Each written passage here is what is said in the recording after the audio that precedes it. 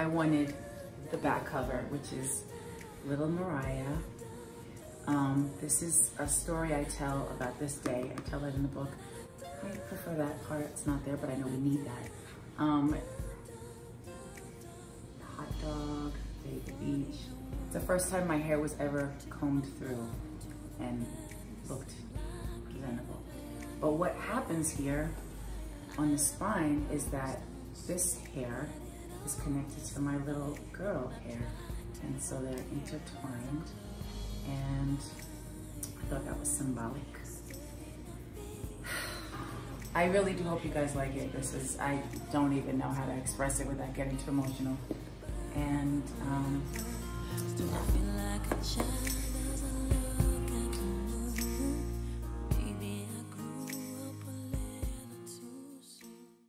I use language and literature as a way to orchestrate a framework to think and inquire about American life, including the legacy of American violence.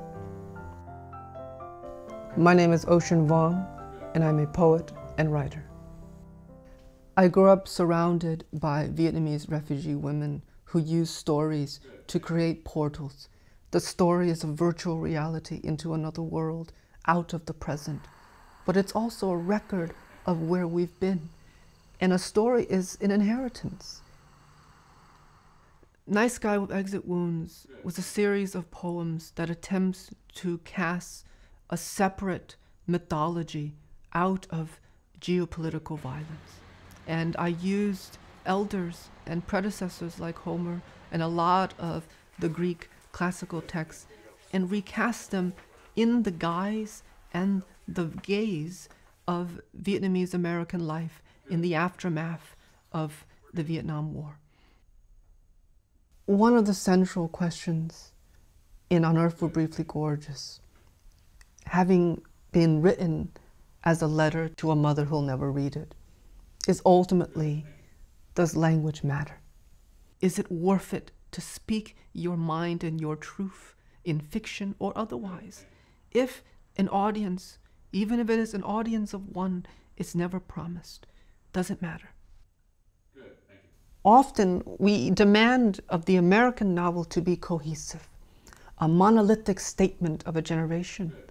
But having grown up post 9/11, cohesion was not part of my generation's imagination, nor our language, or our self-identity. And I felt that if I were to write my version of an American novel, it would have to look more like fragmentation.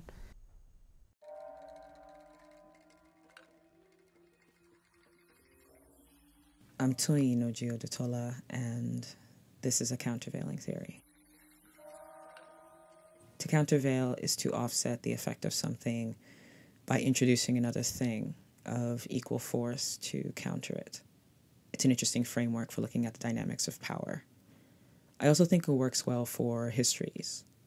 Power derives much of its strength from the stories we tell, so the activity of myth-making can be a means to help you ask difficult questions. What you'll experience in the Curve Gallery at the Barbican is a story told through multiple viewpoints: geological, philosophical, and material. This is an investigation into mythology, and in doing so, it arrives at a place where a new kind of understanding can be introduced. You are experiencing an act, the acronym of the exhibition's title, A Countervailing Theory.